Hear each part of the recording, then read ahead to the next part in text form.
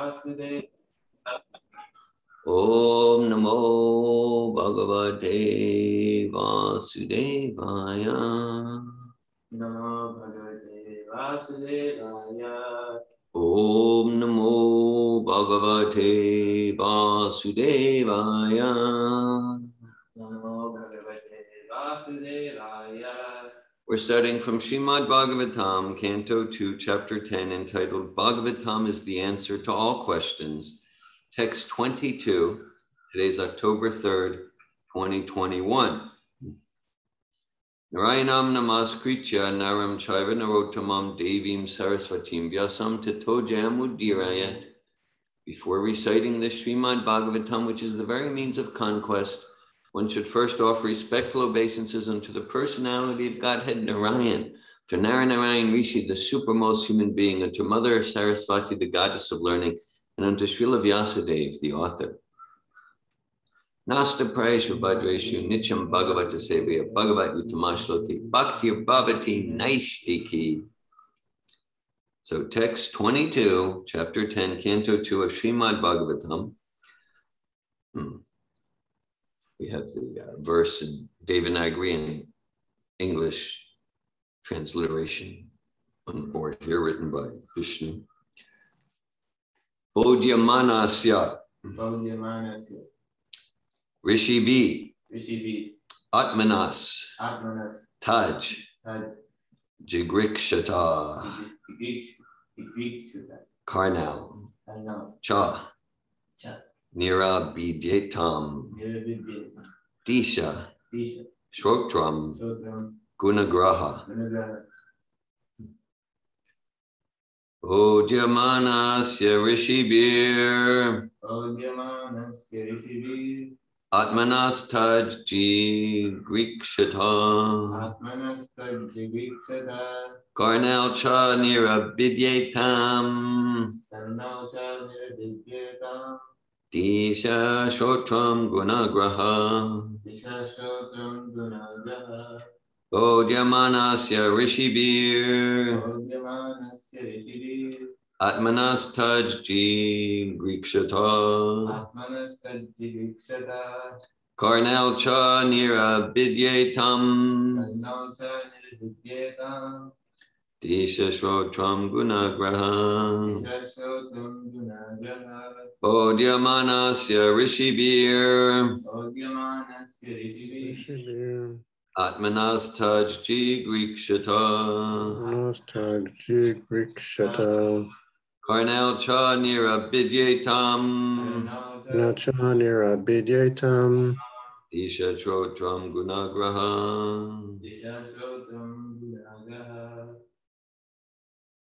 Bodhyamanasya Rishibir Atmanas Taj Grikshata Karnal Cha Nira Bidyetam Disha Shotram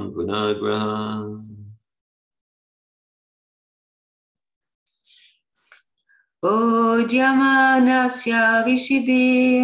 Bodhyamanasya Rishibir Atmanas Taj Grikshata Karnal Cha Nira Bidyetam Disha Shotram Gunagraha Bodhyamanasya Rishibir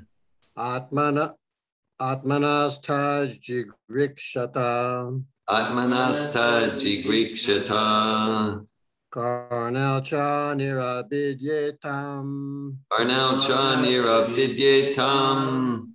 Disha Shotram Gunagraha.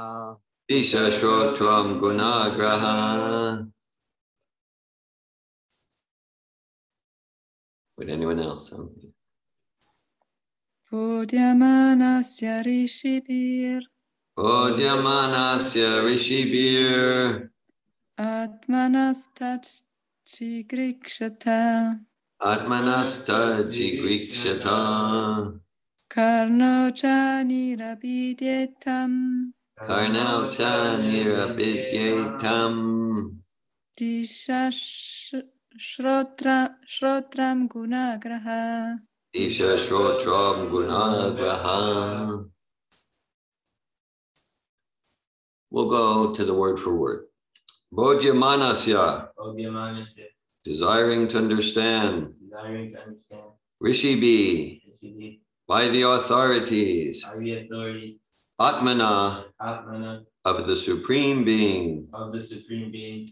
Taught that Jigrikshata, Jigrikshata, when he desired to take up. when he desired to take up. Karnal, Karnal, the ears. the ears. Cha, Cha, also. also. Nirabidyetam, Nirvidyatam, became manifested. became manifest. Disha, Disha, the direction or the god of air. the direction or the god of air. Shrotram, Shotram, the power of hearing. power of hearing. Gunagraha, Gunagraha, and the objects of hearing. and the objects of hearing. Translation. By development of the desire of the great sages to know, the ears, the power of hearing, the controlling deity of hearing, and the objects of hearing became manifested. The great sages desired to hear about the self. Purport by His Divine Grace, A.C. Bhaktivedanta Swami Prabhupada. As stated in the Bhagavad Gita, by advancement of knowledge, one should try to know about the Supreme Lord, the summum bonum of everything. Knowledge does not mean knowledge only of the laws of nature or physical knowledge, which are working by the direction of the Lord. The scientists are eager to hear about the physical laws working in material nature. They are eager to hear through the medium of radio and television about things taking place far away from them on other planets. But they should know that the power of hearing and the instruments for hearing were given to them by the Lord for hearing about the self or about the Lord. Unfortunately, the power of hearing is misused in hearing the vibrations of mundane affairs. The great sages were interested in hearing about the Lord through Vedic knowledge and nothing more. That is the beginning of oral reception of knowledge. Om Gana Timirandasya Gnanjana Shalaka Chakshur Militam Yena Tasmai Shri Gurave Namaha Shri Chaitanya Manobishtam Stapitam Yena Bhutale Svayam Rupa Kadamayam Dalati Svapadantikam Vandeham Shri Guru Shri Uttapada Kamalam Shri Gurun Vaishnavam Shri Rupam Sagrajatam Saganaragnatam Vitam Tam Sajivam Sadvaitam Savadutam Parijana Sahitan Krishna Chaitanya Devam Shri Radha Krishna Padana Sagana Lalita Shri Vishakanvitam Hey Krishna Karuna Sindhu Dinabandhu Jagatpate Gopisha Gopika Kanta Radha Kanta Namostute Tapta Kanchana Gorange Radhe Vrindavaneshware Vishabhanu Sute Devi Pranamami Hari Priye Vanchikalpatayubhyascha Kripa Sindhu Bhyevacha Patitanan Pavanebhyo Vaishnavebhyo Namo Namaha Jai Shri Krishna Chaitanya Prabhu Nityananda Shri Advaita Gadadhar Shiva Sari Gaura Bhakta Vrinda Hare Krishna, Krishna Krishna, Hare Hare, Hare Rama, Rama Rama, Hare Hare. Namo Vishnu Padaya, Krishna Prastaya Bhutale, Srimate Bhaktivedanta Swami Niti Namine, Namaste Saraswati Devi Gauravani Pacharine, Nirvishesha Shunyavadi Paschatya Desha Tarine. Srimad Bhagavatam, Canto 2, Chapter 10, Text 22. Bodhyamanasya Rishibir Atmanas Taj Jigrikshata Karnal Cha Nirabidyetam Disha Shotram Gunagraha By development of the desire of the great sages to know, the ears, the power of hearing, the controlling deity of hearing, and the objects of hearing became manifested. The great sages desired to hear about the self. Hare Krishna. All right, so verse and purport here is about hearing.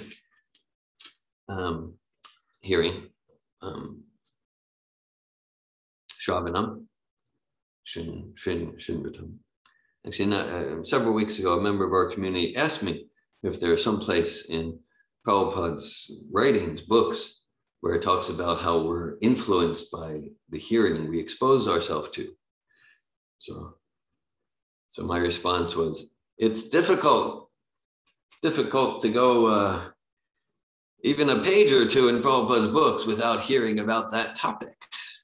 So she was glad to hear that, because she was having an experience about, when she exposed herself to that, then my consciousness, it just gets really covered. And when I expose myself to hearing kirtan, hearing Prabhupada lecture, then my consciousness is different.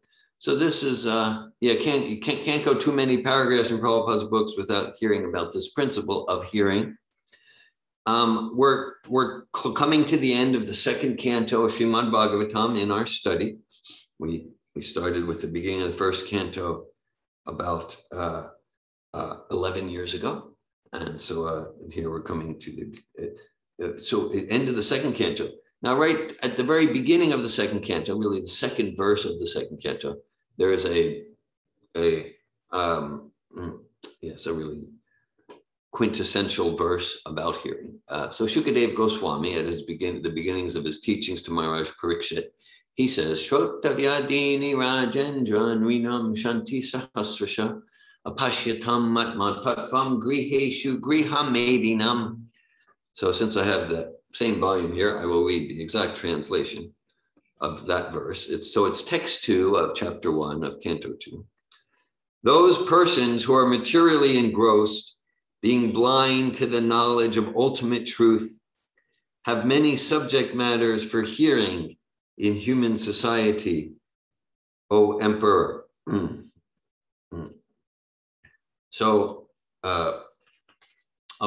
text 3 of chapter 1, canto 2 reads, the lifetime of such an envious householder is passed at night, either in sleeping or in sex indulgence, and in the daytime, either in making money or maintaining family members. Text 4, persons devoid of Atma Tattva do not inquire into the problems of life, being too attached to the fallible soldiers like the body, children, and wife. Although sufficiently experienced, they do not see their inevitable destruction. Pashanapi na pashati, meaning we see, but we don't see. We see, but we don't get it. And this body is going to die. My parents died, their parents died, but still we're living more like the rat in the jaws of the cat rather than the kitten. Text 5, O descendant of King Bharat, one who desires to be free from all miseries must hear about, glorify, and also remember the personality of Godhead, who is the super soul, the controller, and the savior from all miseries, the highest perfection of human life, achieved either by complete knowledge of matter and spirit, by practice of mystic powers, or by perfect discharge of occupational duty, is to remember the personality of Godhead at the end of life. Okay, so this hearing, we're going to hear vibrations, and so bhakti yoga anasaktasya vishayanyata upayunjata nirbandha Krishna sambade yuktam vairagam uchite, as we discussed yesterday in Bhagavad Gita course, that it's a very world embracing approach to self-realization and spiritual life. And it's not world rejecting. It's not like hearing is material. No, hearing can be material or spiritual, depending on what we're hearing and what's our consciousness. Same with everything, same with eating, same with seeing, same with dancing and communicating and relating. There's the material version, and then there's the spiritual version, which turns the self to its original consciousness. So specifically, this verse says, by development of the desire of the great sages to know, the ears, the power of hearing, the controlling deity of hearing, and the objects of hearing became manifested. The great sages desire to hear about the self. So, desire to know. So, to know, so that's the power of hearing. Right? Desire to smell. Okay, that's the power of smelling. Desire to taste. Okay, so that's the tongue. So materially or spiritually, we know by hearing, primarily. Yes. And so Prabhupada will often say that seeing is overrated. Okay, because oftentimes, and we're familiar with these arguments, like, okay, is there God? Can you show me God? Because the idea is, I only believe what I can see. I'm a man of rationality. So this, of course, is completely irrational and nonsense, making it even more absurd because it's done in the name of a man of reason. I only believe what I can see. So then, okay, have you ever seen radio waves? No. Do you believe they exist? Well, of course. Why? Well, first of all, okay, because we heard from an authority we trust, and that's accepted. Have you ever seen Tibet? No. So you're saying you don't believe Tibet exists? No, of course I believe Tibet exists. So, but you said you only believe. So we believe Tibet exists. Do you believe in the atoms? Do you believe in electrons and neutrons? Of course. So you've seen them? No. So we can list hundreds and thousands of things that you and me and we all believe. In fact, we know, even though we haven't seen it. Do you believe the sun is a circle in the sky about 3 inches in diameter? No, it's 1.4 million times the volume of Earth. Well, so you've seen that? No. So what I see is a circle in the sky. So basically, we believe all these things. We know them because we hear from authorities we trust. That's, for the most part, the method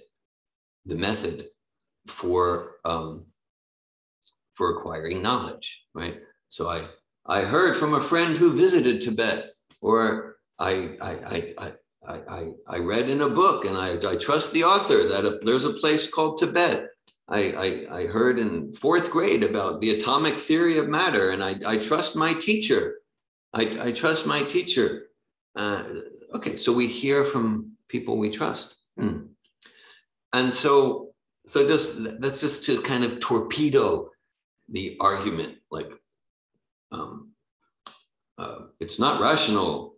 If you can't see it and you believe it, means you're not a reasonable, rational person of science. Nonsense. Okay, so let's not get fooled or intimidated by such arguments.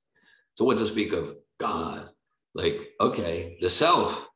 Okay, or even we see someone driving in a car we recognize, and we might say, oh yes, there's John Smith. Now we're not seeing John Smith, but we see his car because, okay. So similarly, we see the body,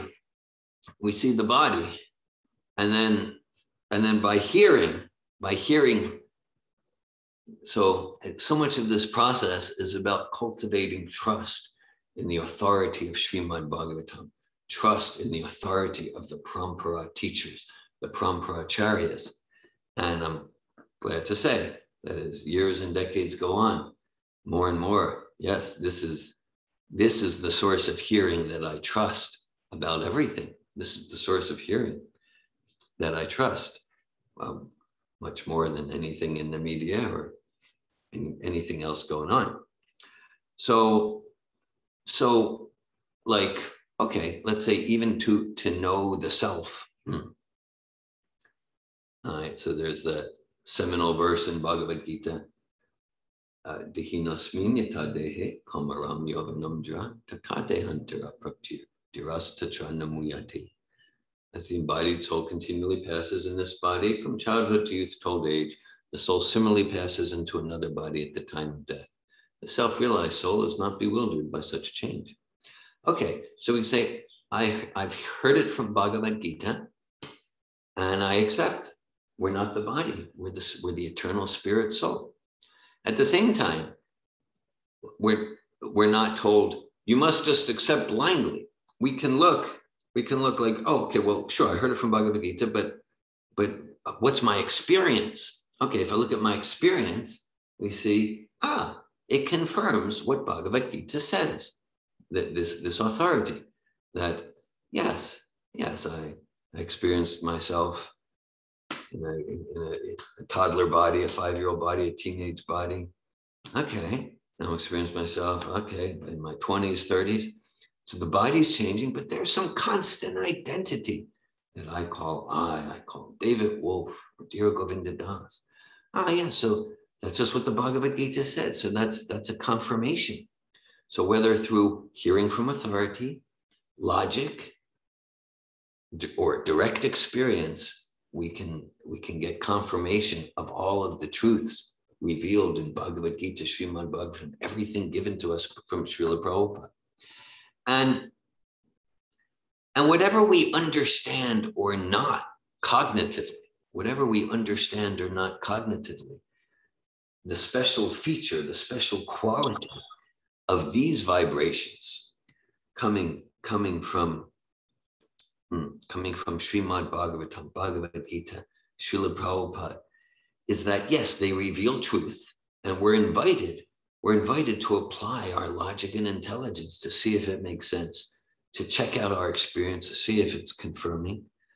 But even if we're not understanding these vibrations,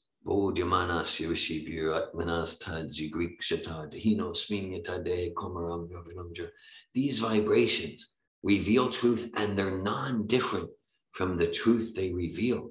Meaning, even if we don't understand it, we're transformed. Our heart and our mind and our consciousness is transformed from focus, from entanglement in illusion to experiential, impactful realization of truth, apart from what we cognitively understand or not. So we're encouraged. This is the main thing we're encouraged for. That if we want to progress, first we need to look, what's my goal in life? What do I want? What's important for me? If we want to progress in realization of the self with the small s and of the self with the large S, like here in this verse, the great sages desired to hear about the self. Self is given with large S. If we want to progress in realization that we're not the body, realization of practically, palpably experiencing coming out of the ocean, of the enmeshment of the modes of nature, the material ocean, Tishamaham Samudarta, Mitru Samsara Sagarat. Krishna says, so one who's sincere on this path, I will lift them out of the ocean of material suffering.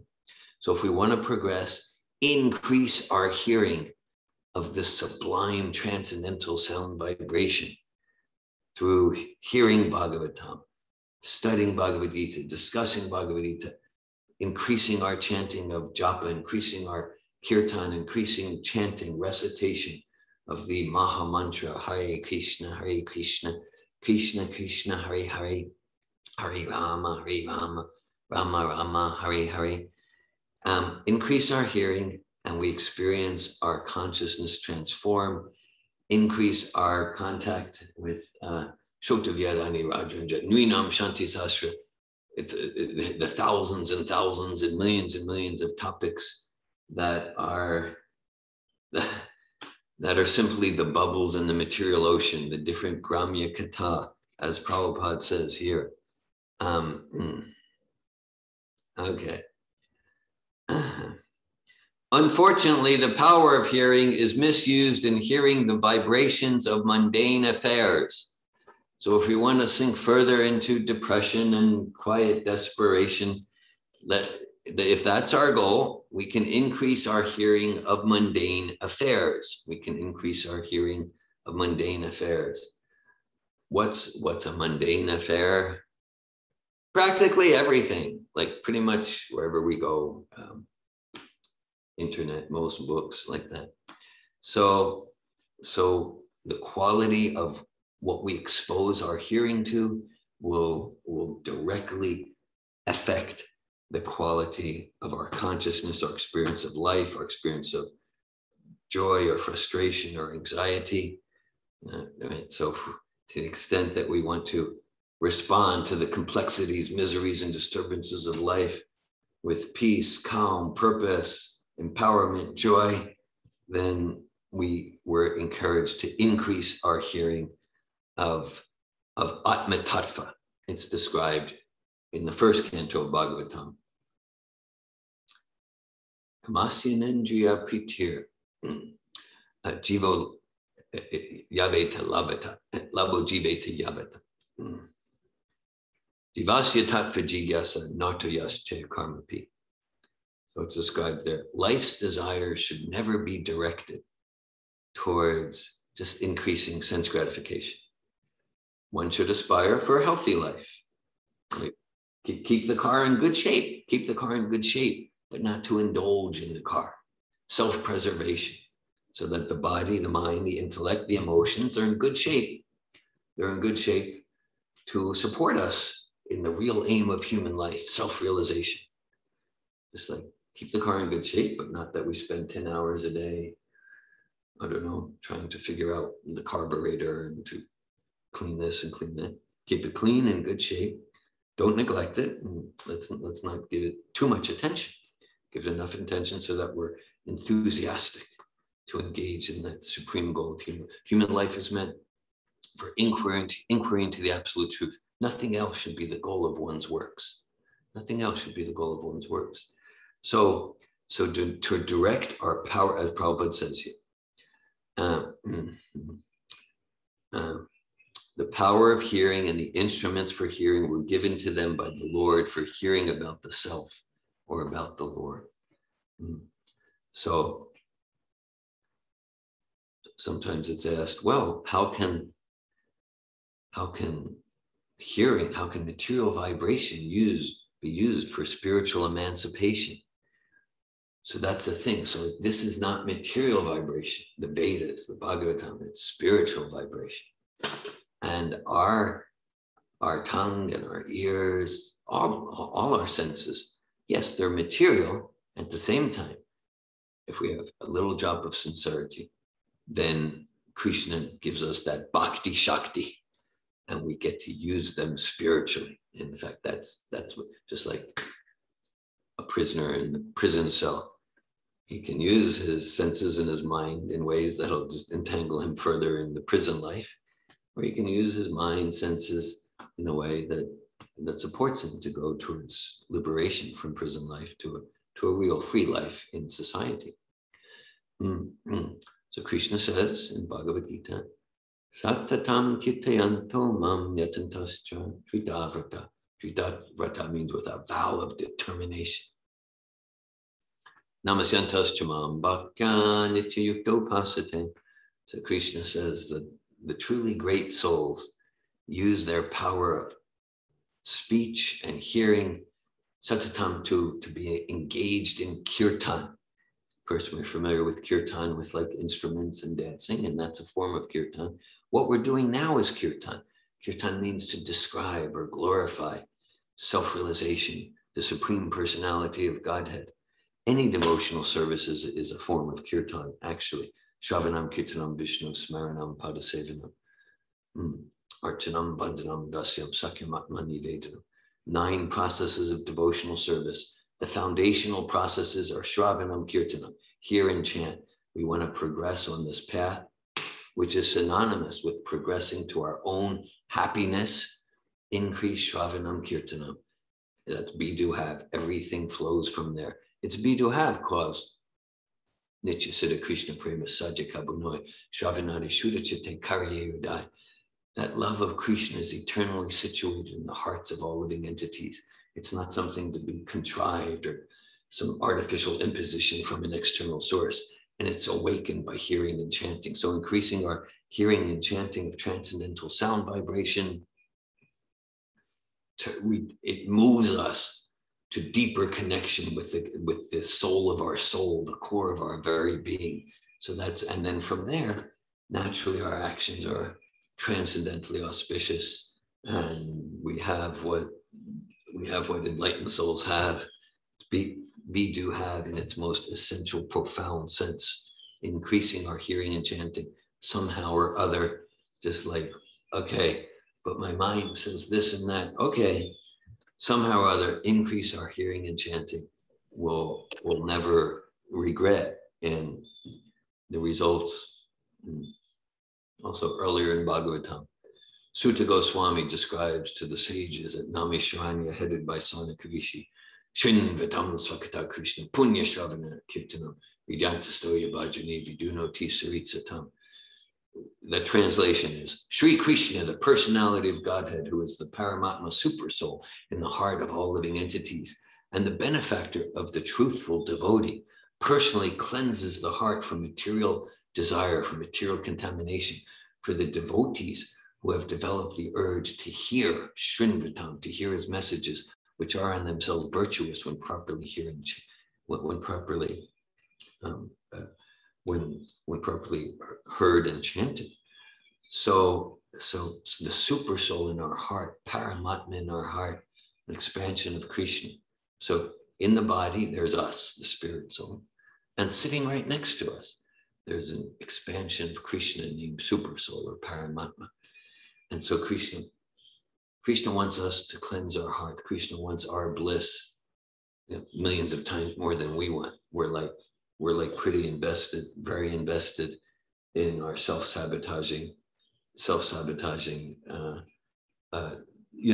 doing the same thing for the 10,000th time, trusting I'll get a different result than the first 9,999 times, resulting in misery. So all of that material misery, it's meant to turn us towards, okay, so let me live for my eternal life. Let me live for that happiness that will never be devastated by time. The foundational process for that, there's a process. It's not magic. Well, everything's magic in a sense, because everything's inconceivable to the material mind. But for most all of us, it requires heavy lifting. And it doesn't need to be. It could be, I'm choosing to increase my Shravanam Kirtanam, my hearing and chanting. Krishna cleanses our heart from all the dust, the weeds, the dirt, the grime, the filth that's there. Just all the greed, the envy, the lust, the jealousy, the useless anxiety. Krishna cleanses our heart. And the result is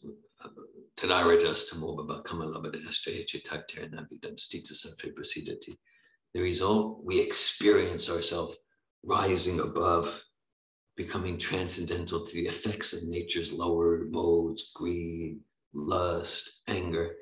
And thus it describes in the Bhagavatam as the devotee becomes completely satisfied in goodness, and then vidyate vidyagrantish chijante sarasamshek shiyante chasya karmani drishta evat medishre.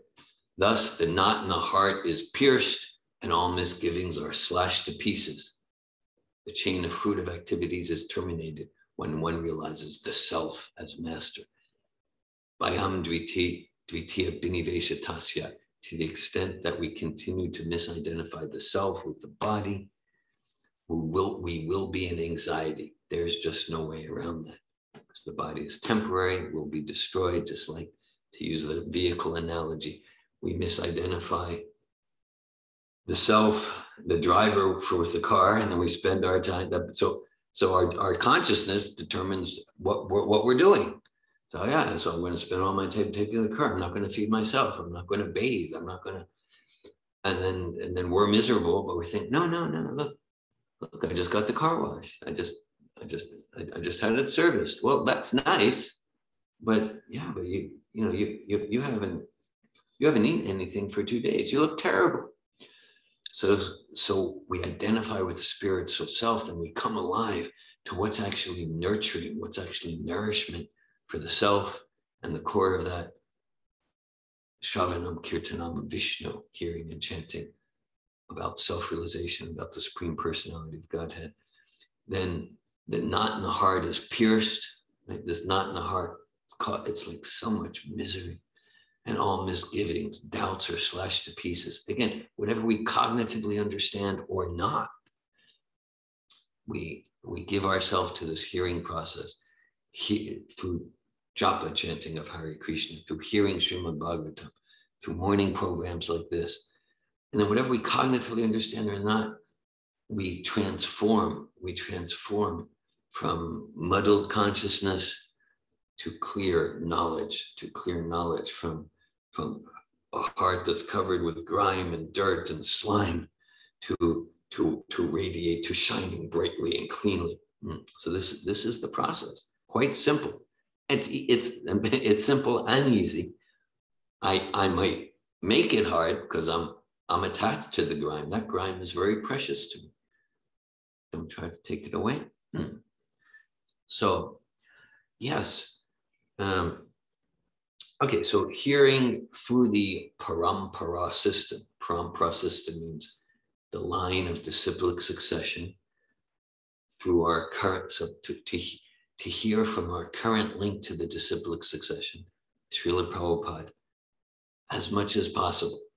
And this is the peace and happiness formula. I have enough experience to know that, to have experienced that. And so, and this is important because it's one thing if we're like exposing ourselves to hear things which we know this is Maya. This is Maya. Okay, that's clear enough. And then we're influenced. Of course, as we advance, as we progress in knowledge, then we can like expose ourselves to anything, and the osmosis goes the other way. And that's the actual process to transform matter into spirit. We endeavor, I mean, everyone can give their opinion of how effectively, but for example, in the Safatov seminars, we use music that's not necessarily produced with self-realization or connection with super soul in mind and at heart. So the principle is yukta vairagya. Everything can be used in Krishna's service. Now, that principle is true, and it can be misused in a whimsical way. So anything I do, that must be service, that must be bhakti. No, it takes maturity and realization to know how to engage the material energy in Krishna's service. So like the car or the money in the bank account or relationships. It's not intrinsically material or spiritual, it's Krishna's energy. What's our consciousness in the utilization? And that determines whether the car, the money, the communication is material or spiritual. Of course, so Srila Prabhupada came to the West where, quote, there were no devotees, but he didn't see New York, Paris, London, Los Angeles. He didn't see, oh, there's no devotees here. No, he had such deep, profound realization of self-realization, Krishna consciousness, that he was a touchstone for transformation. And to the extent that we increase our hearing and chanting of spiritual sound vibration, like Srimad Bhagavatam, like we're doing here, then we also get that potency. Wherever we go, we're transforming hearts from material illusion to spiritual enlightenment. Now, so Shastra, Bhagavatam, Prabhupada also cautions. See, it can be more dangerous if we're hearing something that's kind of masquerading as representing the disciplic succession, as representing Prabhupada, as representing the parampara, like it's masquerading that way, but really it's covered in Maya. There's a text Prabhupada often quotes: Shruti Smriti Purnadi Pancharatra Vidim Vida Aikantiki Harir Bhakti Utpataya Eva Kalpate. That, yeah, even if we're hearing something that sounds like Krishna consciousness, but it's not according to the prompt, it's not according to the Shruti, the Smriti, Pancharatra, Puranas, Bhagavatam, it's not a, but it sounds like that can be even more dangerous than just like, you know, whatever, hearing a pop song on the radio or whatever, or just reading some, you know, trashy novel or something. Like, you know, obviously Maya. Because then we get confused about what is Krishna consciousness, what is the philosophy and practice of Krishna consciousness, and what's not. Like as long as we're clear and like, okay, here now I'm doing stuff that this is not Krishna consciousness. I know what the path is, and I'm not on it right now, but I know what the path is, and okay, this will have some effects, but this is where I'm meeting myself where I'm at, whatever. But, and then, so Prabhupada gives a lot of caution, even in his well-known purport to the Hare Krishna Mahamantra. He talks about chanting Hare Krishna, Krishna Krishna, Hare Hare, Hare Rama, Rama Rama, Hare Hare. And he cautions that, like he gives the analogy, like milk fed to a serpent, then the serpent becomes even more insidious. That describes it well. That because, like, of course, the Hare Krishna mantra is always pure, Bhagavatam is always pure. But if we're getting it from someone with non-devotional motivations, it's like yes, I'm chanting Hare Krishna to realize that I am Krishna, that I am God, like that, then it can have poisonous effects. The mantra is pure, but the consciousness in the chanting is not. And so Prabhupada says, it was yesterday. I led 2 classes and discussions yesterday. One of them, we talked about Prabhupada's letter to Andrea Temple, who was in the Bahamas at the time, late 60s. I think it's a woman, I'm not sure. But he said to her, he said, yes, he said, by hearing this Hare Krishna Mahamantra from my followers, you're receiving it directly from me. You're receiving it directly from me. So we get to represent Prabhupada with an endeavor to be more and more pure in that direction. And so my encouragement is like, let us hear directly from Prabhupada. And if we're doing that, let's increase that. Read Prabhupada's books, hear his lectures, read his letters, read Prabhupada's books. Then we're equipped on all levels. We're equipped on all spiritually, philosophically, intellectually, to make distinctions between, okay, what's going to be, in one sense, nothing is Maya. There's a purport, I think it's 6th canto. Prabhupada writes, those who see everything as Maya, instead of seeing everything as Krishna, they're offenders. Because of course, everything's Krishna. Still, we want to make distinctions. To spiritually progress, it's vital that we make distinctions. Sure, this is Krishna's energy, but how can I relate to this energy in a way that actually enhances self-realization and connection with Super Soul for me and others? Right? We've often given the example of the vodka in the vodka bottle. Of course, it's Krishna's energy. And if I relate to it by drinking the vodka, well, that won't help. That won't help if my goal is self-realization. So that's why we're given the regulative principles. We discussed that yesterday in discussing chapter 12.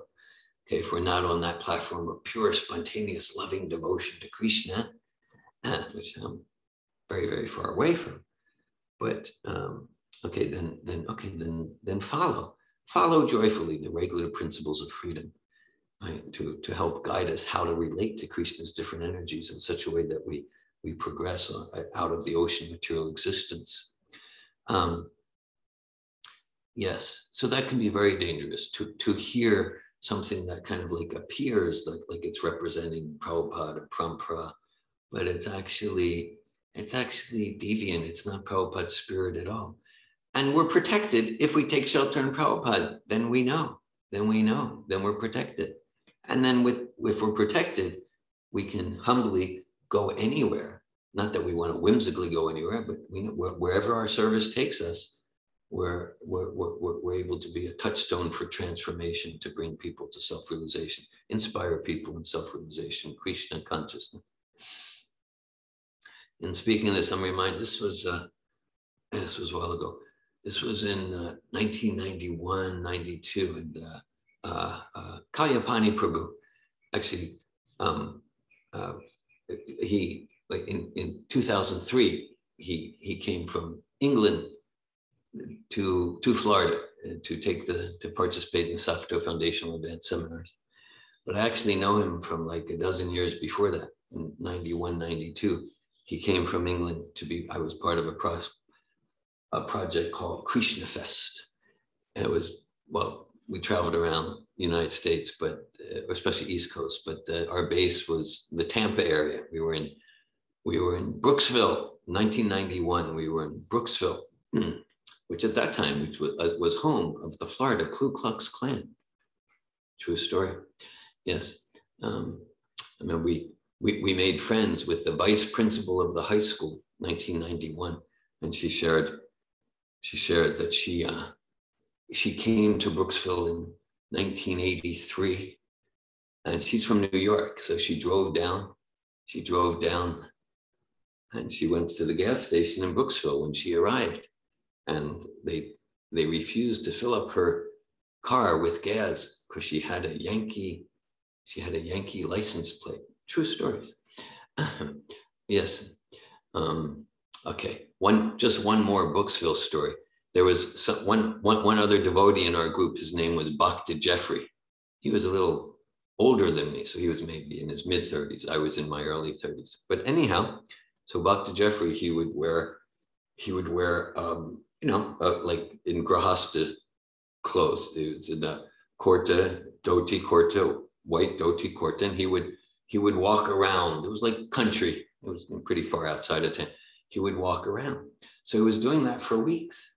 Then one time he was walking, and at one of the ranches, there were some black-bodied fellows, and they were they were like leaning on the fence, and somehow they got into conversation.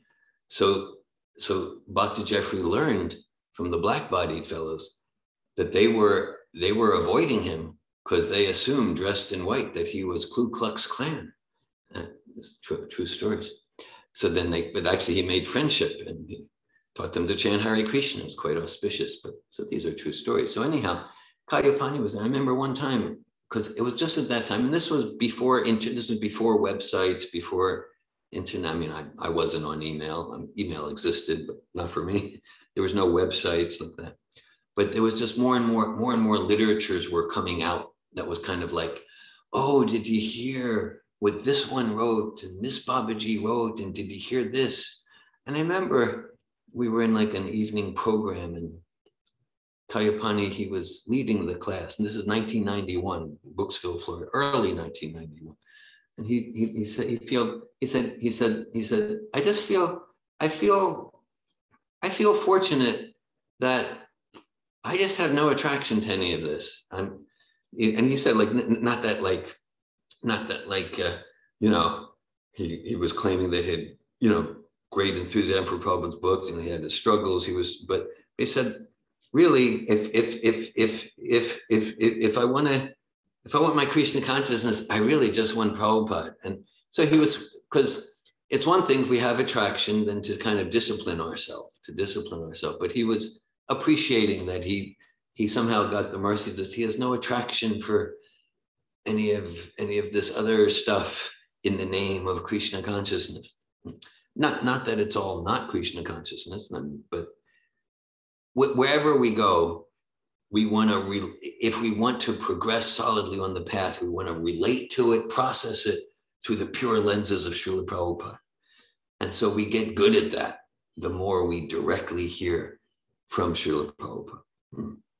So text 22, Canto 2, Chapter 10, text 22. Bodhyamanasya rishibir atmanastaji grikshata karnal chadira vidyetam dishashotam gunagraha. By development of the desire of the great sages to know, the ears, the power of hearing, the controlling deity of hearing, and the objects of hearing became manifested. The great sages desire to hear about the self. Hare Krishna. Thanks for listening. Thanks for your association. I welcome any comments or questions. Malini.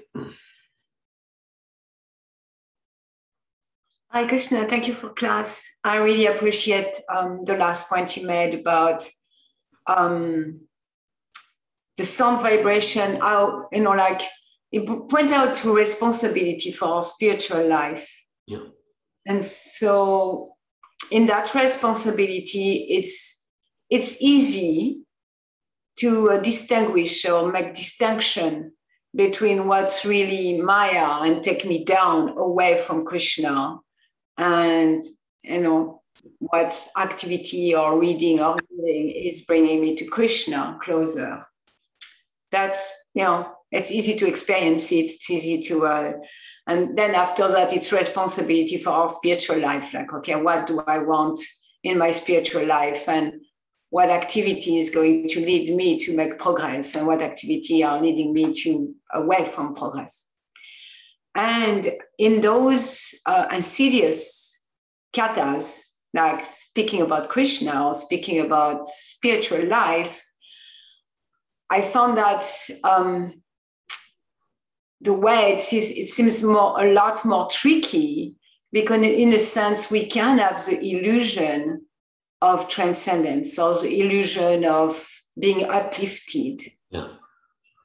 While in reality, those hearing may be very insidious, like I said, and really infringing on the Bhakti Lata Beach that's just in a process of growing and really watering weeds, when in fact we think we are watering the creeper. And in terms of responsibility, it seems almost like in order to be protected from those, because they are so difficult to distinguish and to identify, one needs to be really like strict and like, okay, I'm holding down to the lotus feet of Srila Prabhupada, and I'm kind of like horses, like who have those things to protect them from looking there and there. The blinders, yeah. And to do that, but not based on experience. Yeah. I was just, in order to be responsible, because one or I may not have all the knowledge to make those distinctions. And sometimes even if I have knowledge, it's so difficult to distinguish what's a creeper and what's a weed, that I may really easily be illusioned. Yeah, thanks for that. Thanks for that, Malini. So in the purport, Prabhupada says, unfortunately, the power of hearing is misused in hearing the vibrations of mundane affairs. So the insidious sort of types of vibrations you're talking about, they're basically mundane affairs that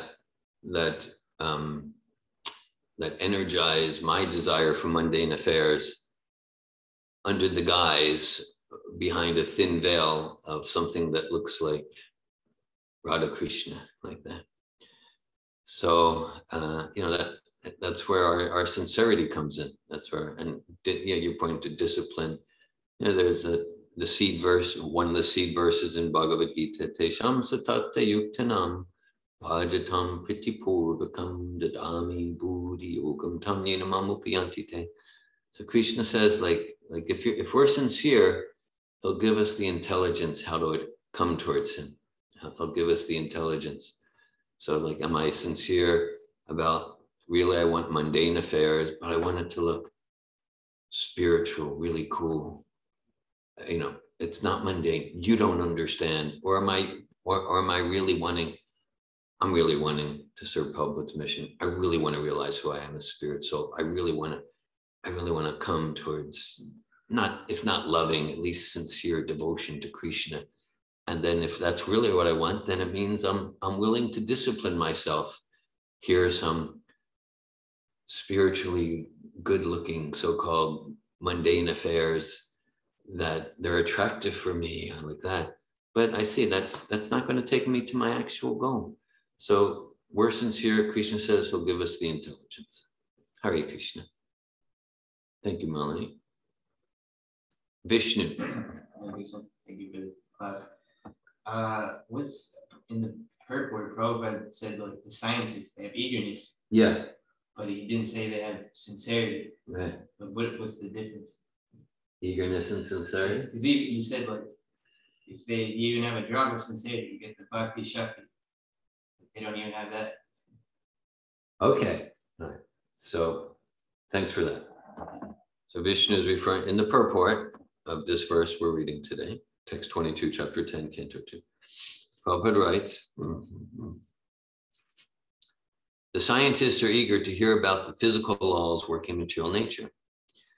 So I think we could say they're sincere. I'm sincere about mundane affairs, that they're eager, they're sincere. They're eager. Prabhupada uses the word eager twice. They're eager to hear through the medium of radio and television about the things taking place far away from them on other planets. But they should know that the power of hearing and the instruments for hearing were given to them by the Lord for hearing about the self or about the Lord. Okay. So of course, when Prabhupada's talking about scientists, Mayavadis, Sahajiyas, he is talking about like a group of people. And it's often helpful to look at how am I those material scientists Prabhupada's referring to? How am I the Sahaji, the Mayavad? So I guess your question moved me to see a Prabhupada uses that word eager twice. And so it seems to me eager could be used synonymously with sincere. So whether it's the scientist, whether it's ourselves, what are we sincere about? What are we eager for? And like, okay, I remember once I was with, I was an empowered Sankirtan devotee, and he was talking about when he got trained in Sankirtan and the Sankirtan leader. And one day he forgot to pack particular books, and the Sankirtan leader said, "How come you forgot to pack those particular books?" And he goes, "Oh, I forgot. So the Sankirtan leader asked him, in the past month, have you ever forgotten to eat a meal or sleep? So he said, no. So then he saw, I'm sincere about sleeping and eating. I don't forget. I'm sincere. So so we're sincere about something. I'm sincere about eating and sleeping. How sincere am I to serve with excellence, to serve Krishna? How sincere am I to chant Krishna's names, attentively? How sincere am I to follow Prabhupada? So we're eager and sincere about something. Let's take a look. What are we eager and sincere about? And what's the effect? And what are the possibilities for transformation? Thank you, Vishnu. Damayanti. Hare Krishna, thank you for the class. How come Krishna is the one who does the cleansing of the heart? of the sincere devotee and not the devotee themselves? Like, why does Krishna want to do that, the scrubbing work? Okay. Well, I see it as teamwork. You know, I see this as, you know, work like everything depends on us, and pray like everything depends on Krishna. So the verse we quoted, Srinvatam Svakata Krishna Punya Shobhan Kirtana Vidyanta Stoya Bhajani Vidunoti Suritatam. Sri Krishna personally cleanses the heart from material desire for the devotee who's developed the urge to hear his messages. It doesn't say that we don't clean our heart. It just says, like, when we're we show a drop of sincerity, 0.1% of sincerity. Yeah, I want to clean my heart from all this junk, all this nonsense. We show a little sincerity, then Krishna's like there 1,000 times. I'll help. I'll do it. Yeah, I'm going to give some elbow grease. That's his love. That's his compassion. He's not forcing, but he's reciprocating with our sincerity. And yeah, I mean, I appreciate your comment, your question that, yeah, we want to be like, yeah, let me clean my heart. It's not wrong to think that way. It's not invalid. Let me clean my heart. Let me work hard externally in service. Let me work hard in pulling those weeds and taking the junk out of the junkyard. Yeah, let me clean my heart. Work like everything depends on me. And simultaneously, that verse I quoted is emphasizing, highlighting the aspect that, and Krishna will personally do cleansing, because he wants us to have a clean heart and a blissful life a lot more than we do. That's my understanding. He's eager to help. Malini. I remember a few years ago, I was speaking with someone who is very fervently practicing Christianity. And that person was also taking courses, personal development courses. And it was very interesting for me to hear from her that, in fact, she wasn't taking the personal development courses because she felt it will clean her heart. Because for her, it was clear that the heart is cleansed by the grace of the Lord only, that we don't have the power to clean our own heart. And there is so much of that in Christianity. And still she was taking personal development courses because she wanted to do her part. So, and because only Krishna knows what to clean, because some of the dirt in our heart, we may not be ready. Even so, we may not want it. We may not want the greed. We may not want the envy. May not want what we see in our heart. Only Krishna knows when it's the right time to take it away, because we may not be ready to have it taken away. Maybe taking it away means we will go to a place of false pride or false prestige, or a place where it will not be conducive for our Krishna consciousness. Also, I wanted to share that in our class, Chaitanya Charitamrita class, we are in chapter 12 of Chaitanya Charitamrita, and it's this is really the quintessential part of the Chaitanya Charitamrita about the cleansing of the heart, about really being able to make the sanctuary of our heart clean. And in that pastime, it's clear that Lord Chaitanya, he gathered a pile of dirt that's bigger than all the dirt gathered by all the devotees that were there cleaning the Gaudiya temple. So this indicates that they are very eager. So they are cleaning and they are doing their best. And even Lord Chaitanya is encouraging the one who are really gathering a lot of dirt. And he is the one who ultimately really gathered the biggest pile of dirt. So that's also clear in that pastime that the Lord Chaitanya, he clear. The Lord clear from our heart all the dirt, and he has the power to do that, while we need to do our work, and our power to do that is limited, like our power to do anything else is limited, because we are infinitesimal and he is infinite. Thanks for that, Melanie. Yeah, that Gundicha Marjan pastime, chapter 12, Madhya Lila, Chaitanya Charitamrita, that indicates the interplay of those aspects. Because Lord Chaitanya guided each devotee to work hard, to sweep and clean and dust. He guided each devotee.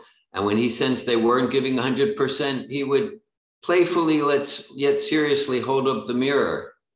Sometimes he would use sarcasm. Yeah. So he guided them to work hard. And at the same time, he personally collected more dust than all of them put together, indicating just what you say.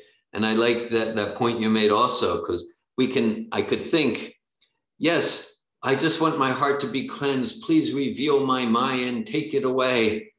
I'm actually not ready for all my dirt, grungy Maya stuff to be revealed. I'm reminded of a quote I've heard attributed to St. Augustine from the Christian tradition. Oh Lord, give me chastity, but not just yet. So, yes. I appreciate that. And also, I'm not hearing. Oh, I don't know why. Now I'm hearing.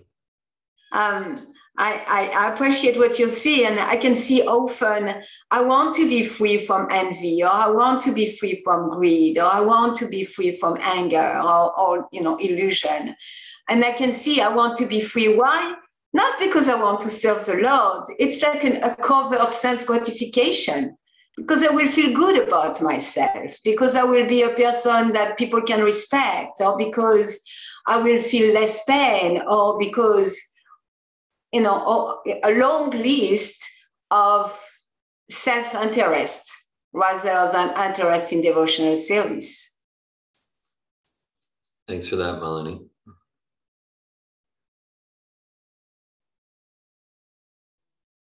This week, in our home here, there's like this little ecosystem that developed in our shower stall, of like this perfect kind of like fly and worm thing, and I was ignoring it and they multiplied. Then I finally, and I kept thinking I want Garuda to clean it because there's like killing involved and I don't want the kids to do it, and I like it, but anyway, it wasn't getting done. But I finally like got into I got the products out, I set it out for, like, I was just like building up to like this killing of this pests. Anyway, it's kind of gross that happened, but it's because, and I was rejecting also just the design of the shower here. It's like not, I was just, anyway, I had like a ton of self-realization once I finally cleaned it. I'm like, oh, this is what it's like for Krishna scrubbing. And like, yeah, like we're so ignorant, like these worms, they don't know that they're occupying, that they're disturbing us, and that, anyway, and it was so, and there's like kind of like a lot of violence and like destroying their habitat and what their comfort. And anyway, there was a lot of self-realization and cleaning that day a few days ago, but I still have to keep working on it, and like, because there's still like, there's some sort of crevices we need to like, close up. They're still there. It's a lot of work, and it's like kind of disturbing. Anyway, that's another, that I was already wondering earlier, just a few days ago, why is it Krishna that does this cleaning? But you answered my question, so I'm not asking again, but I just thought I'd share a personal experience this week. Thank you, Damayanti, for that real life additional metaphor for cleaning the heart. And I appreciate how you said, like, I need to keep, because like we use the metaphor of pulling the weeds from Rupa Goswami to Chaitanya Charitamrita. I'll mention it was about 12 days ago, almost 2 weeks ago in Denver. I led an evening program on Rupa Siksha, Chaitanya Charitamrita, chapter 19, Lord Chaitanya's instructions to Rupa Goswami, and that's the direct place where he talks about, water the garden, pull the weeds, and if you don't pull the weeds, you'll water the weeds. So Lord Chaitanya directly explained that to Rupa Goswami. Actually, the verses were picked out for me from by Tushta Krishna Prabhu, who's the temple president there at Iskandebra, because he knows that's what kind of like Sappho is about. So it was a fascinating discussion. But then, so there's pulling the weeds, and then we might pull the weeds, we might pull the weeds, and then we think, that's it, I've done it. But realistically, I know for me and most people I've ever met, most people, like, we need to be like if I'm not really vigilant, then I find a few months later, a few weeks later, a few years later, the same weeds are there, as strong and bigger than ever. So we pull the weeds, and then we're transcendental. But that doesn't mean we're steadily on that stage because of our psychophysical karma nature. We've got the propensity to grow the same sorts of weed, the same form of envy or laziness or like that. So this pulling the weeds, it tends to be like something to attend to again and again consistently. Thank you, Damayanti. That reminds me of like that metaphor, like with taking off on a rocket, you once you start the rocket, you have to keep a certain velocity or else you fall back right to the planet. Yes. Yeah. If we really want to get out of the clutches of the material energy, it takes quite some humongous thrust. And if we kind of become complacent, we're pulled down again. That's the process. That's a fact.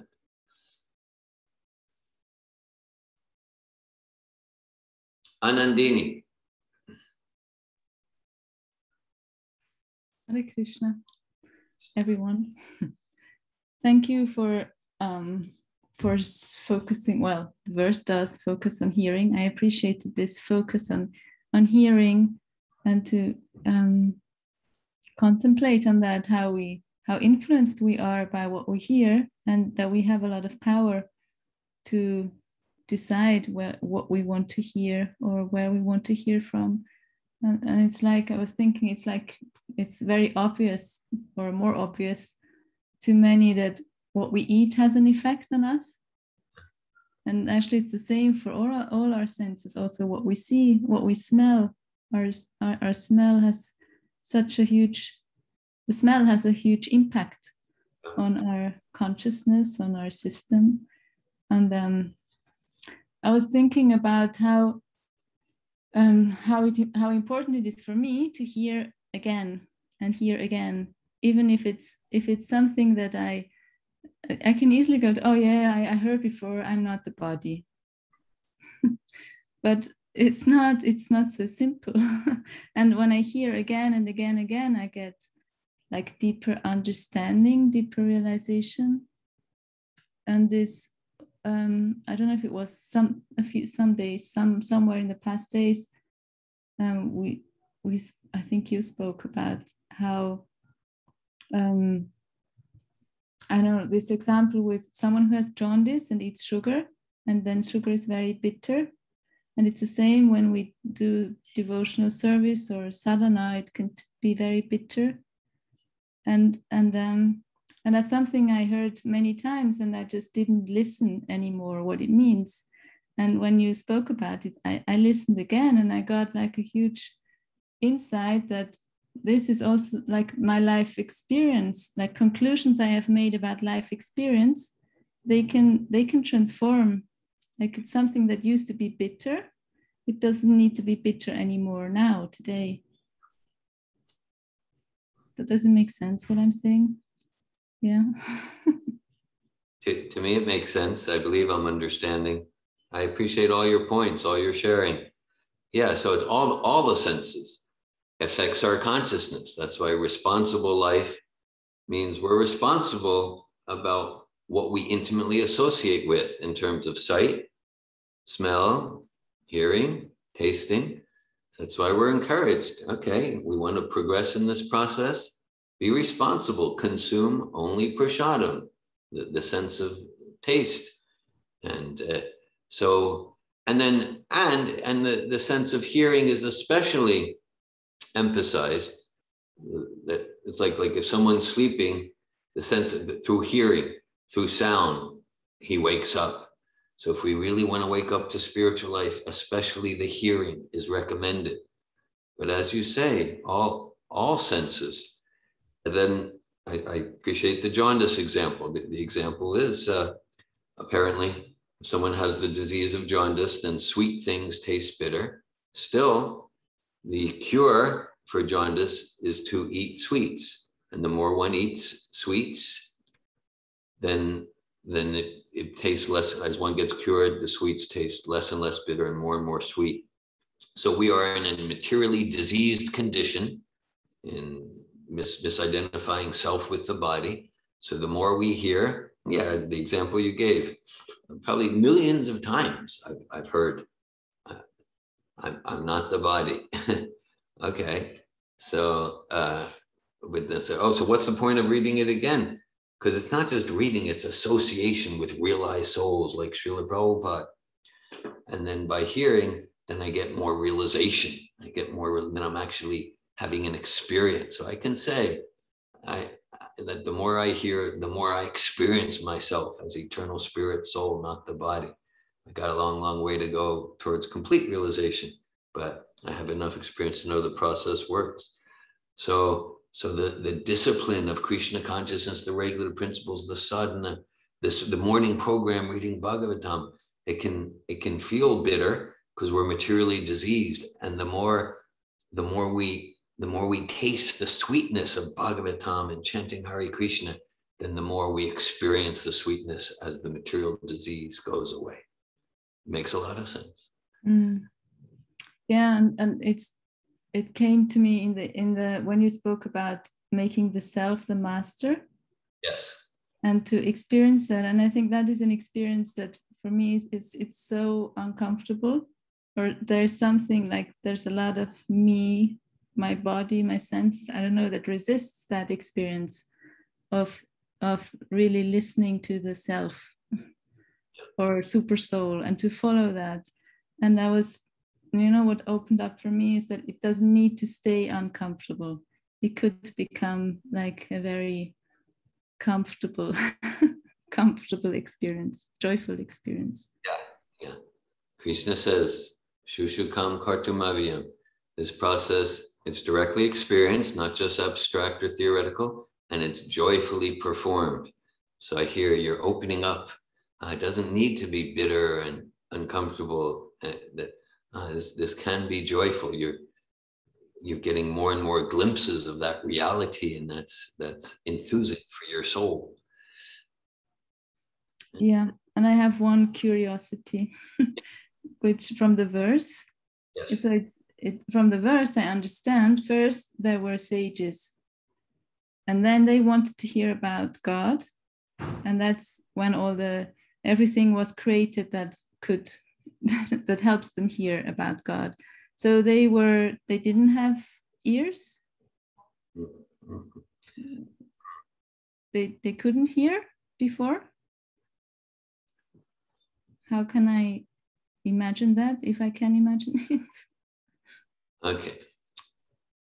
I don't know that I have too much realization or much at all about this, but one thing, the verse you mentioned about this realizing the self as master, I'll just give the reference. That's Canto 1, Chapter 2, Text 21, just so everyone's clear in that. So my understanding, this is about the dawn of creation.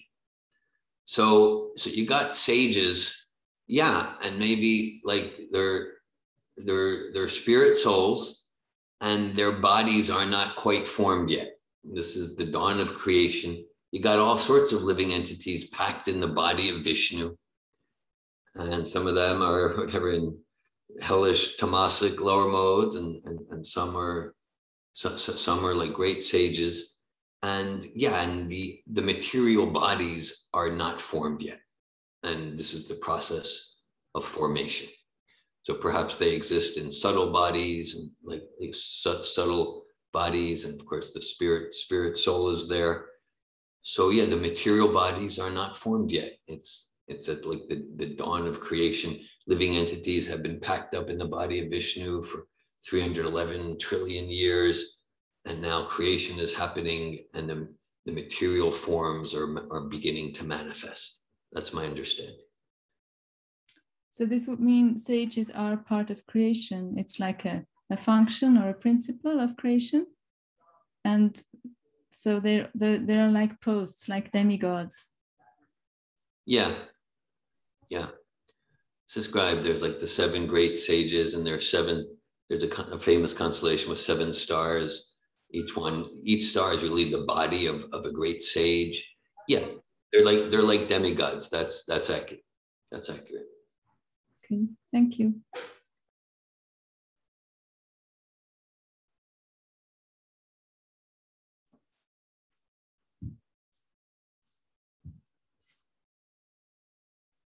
Srimad Bhagavatam ki jai.